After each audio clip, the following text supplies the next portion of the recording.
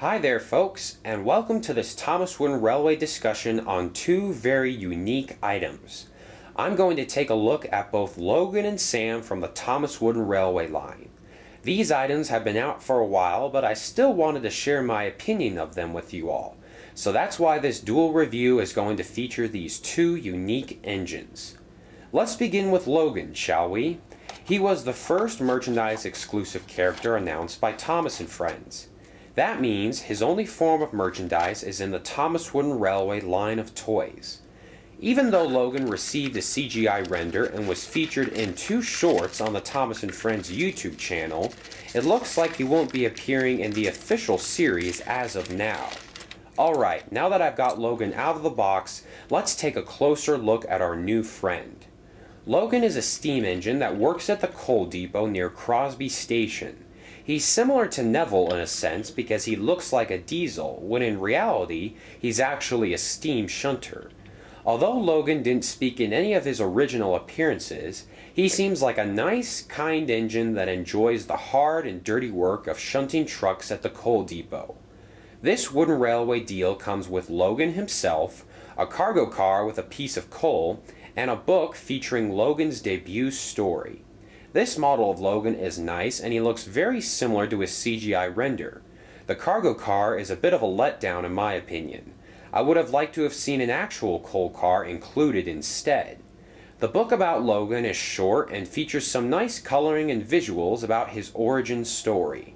I think kids will enjoy this extra edition that you normally can't get with other trains.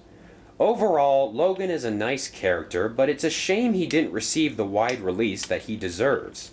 The only way to get Logan was to order him from the ThomasWoodenRailway.com website, or visit one of the limited specialty stores in the United States. However, at the time of the making of this video, Logan is still available to purchase online, even though he was marketed as a 2015 only item. Now let's move on to Sam, the other merchandise exclusive character that was released last year. Like Logan, Sam has a unique story about how he came to Sodor that was featured in a short promotional video. This time, however, we got to hear Sam's southern drawl when he and Thomas first met.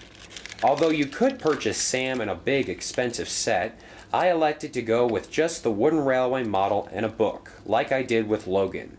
The illustrations inside are decent, but Sam's proportions are sometimes a little wonky in the drawings. Just like Logan, this is a nice exclusive item that elevates the whole package deal. Now let's get to the fun part. Sam's wooden railway model tries its hardest to convey how cool he looks in CGI. He's actually too long to spin on the turntable right here, which is a reference to the fact that Sam is one of the largest engines to ever visit Sodor. His length is both a good and bad thing. He's definitely the longest engine on Sodor, but it would still be nice if we could turn him around if necessary.